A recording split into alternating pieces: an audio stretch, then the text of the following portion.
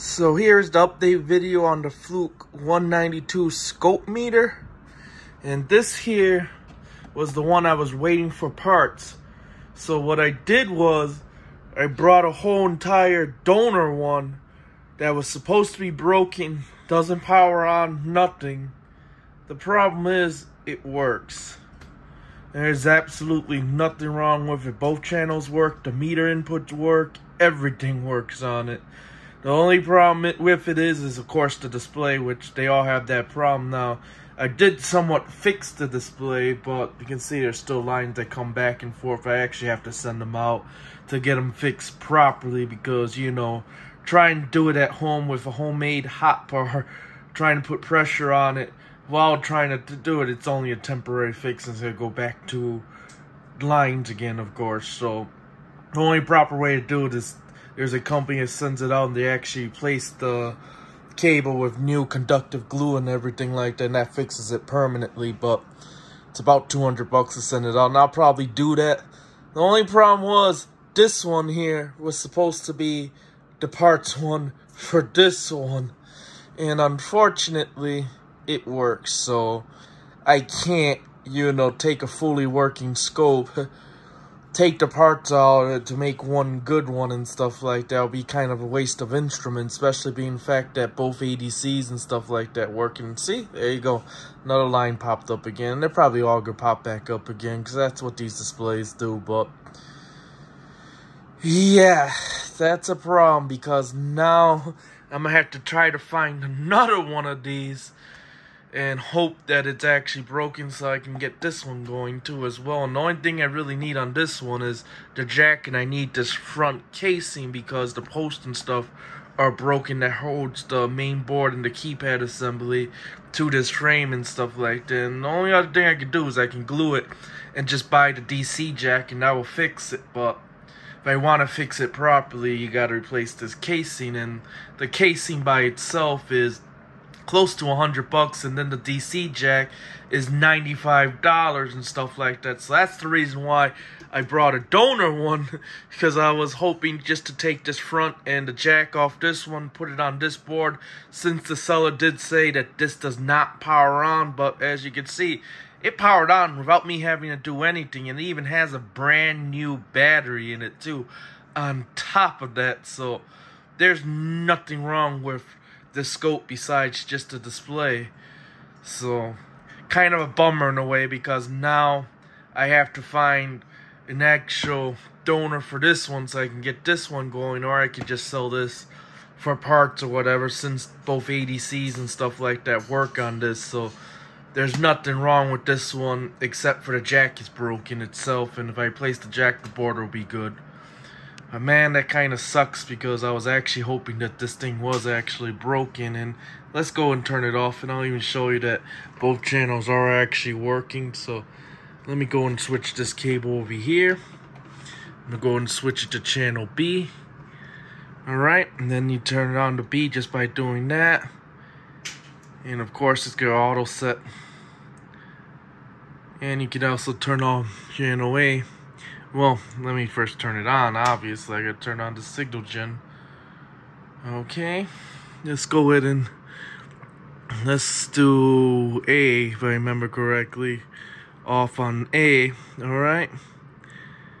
Okay, and then let's set the trigger too, because I gotta set the trigger for B now. Alright. And there you go, pretty much. And you can see both channels do work. And of course I can switch to square wave. Of course I can switch to different pulse and arbitrary and so forth. It works perfectly fine, and it's not supposed to be working. That's the problem. Kind of funny actually. But we'll go into we'll put B, we'll turn that off. Oh wait, I gotta have at least one channel on. So we'll turn on channel A.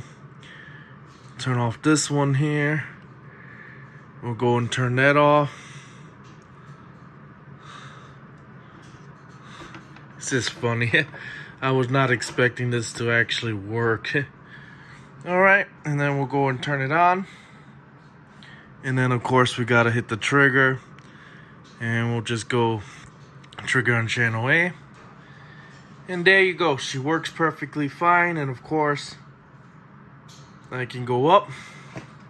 And then we're not going to do the auto. We'll just do it manually. And there you go. You can see she works fine. It's a 4 megahertz signal, which it's reading correctly, actually. It's dead on point. 2 volt peak to peak, and at 500 milliamps, you got 1 volt there, 1 volt there. So, yeah, it's working as it's supposed to, and it's actually pretty dead accurate, too. That's the funny part. Let's just go up to, why not? Let's just go up to 25 megahertz, alright? And there you go. Reads it beautifully. Of course, if you do square wave, it's going to limit it to actually, let's just go back down. It really doesn't look like a square wave. That's because of this thing here. And also because the cable and stuff like this can cause winging and stuff like that. But if I go down, let's just go down to 1 megahertz. That probably look a lot better. Okay, and there you go. That looks more like a square wave. And that's at 1 megahertz. Oh wait, I switched the mode on the other one. How do you get back into signal? And on this one here, yeah, I remember its mode. There you go.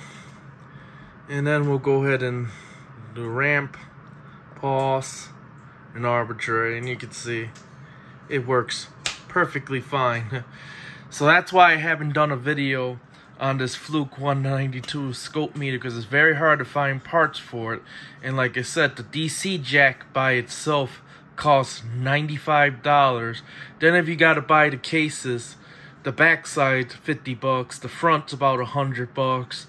I mean, everything's expensive on these things, because unfortunately Fluke did not provide to normal people the actual parts and stuff like that. So trying to find spare parts for this thing is hard to come by, and sellers unfortunately know that.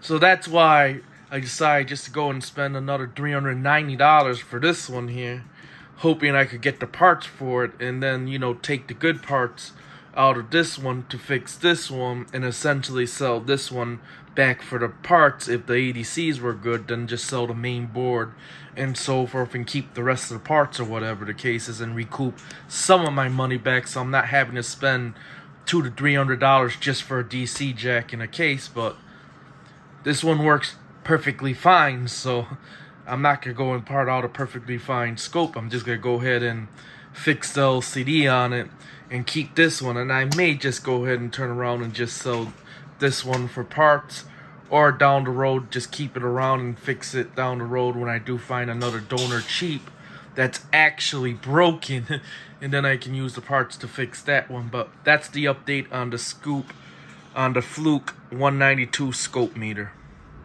And to show that channel B also works correctly too, you can see there, feeding a 1 megahertz 2 volt peak to peak. And that's exactly what it's showing on the display on this Fluke 192 scope meter. It's dead on accurate. The reason why before it wasn't showing accurate, because I had it on 10x probe and stuff like that, and I had to go and change the settings and stuff. But as you can see, it's now working. And we'll go do the same thing. You can see your square wave, you can see your ramp, and there you go. You also got pause, and then you also got your arbitrary, and then go back to sine. And there you go, and let's just go up. Actually, let's go ahead, let's just change this here.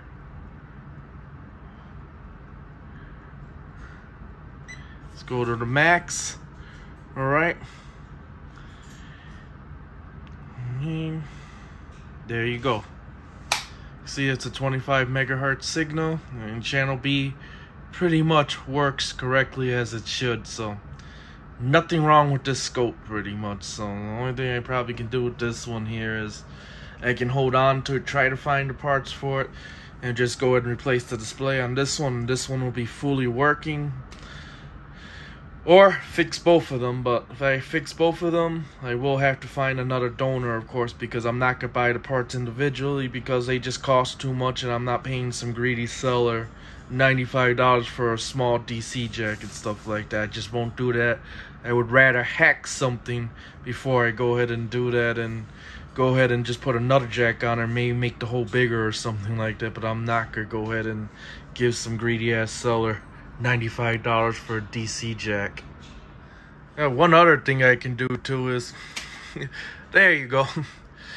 Hopefully that will fix it. That's how you fix these, essentially.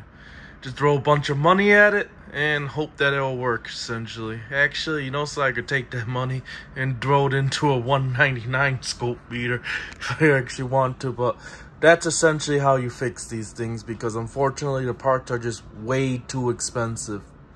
Here's the final results after playing that conductive stupid flat flex that goes from the LCD and bonds to the PCB board. And the way they did it was they used the conductive glue to actually bond that you know, strip going to the PCB board. And that always over time ends up working, you know, to way loose. The glue ends up becoming either dried up or something, and it doesn't make good connectivity to the PCB board. So what I did was I actually just used one large tip to heat, while one tip I kept that was on it cold, and under it I put a piece of silicone to help protect so I don't melt the actual flat flex while going across. And I did about 240 degrees. Now if you're just using the tip itself, you don't want to go more than 205, otherwise you're going to end up melting that cable. But what I did was I kept one hot, and then following it I kept the cold tip pushing on that silicone strip so I could keep pressure on it while it cools down and stuff like that. And I found that actually gave me really good results. The only one I got right there. Now if I want to go back in there and play around with it, I probably could get rid of that line, but I'm not going to mess with it again, because that wasn't even the hardest part. The hardest part was trying to line that zebra strip so that way you don't get, you know, lined vertically and so forth. So I ended up having to, you know, play around with the display rail to get it aligned properly and stuff like that. But this is the end result. It came out pretty good, actually. If you look at the meter side, you don't even see the line, so it doesn't bother me. It'll work for now until I get the new display. I am still going to go ahead and get a new display. This was just an experiment to see if I can get this thing more readable and stuff like that. And it is very usable now. But who knows how long it will last. It's probably going to be a temporary fix. So getting a new display will fix it permanently, at least for a few years. So that's probably what I'm going to do. But here you go, and that's the end result pretty much of this Fluke 192 scope meter.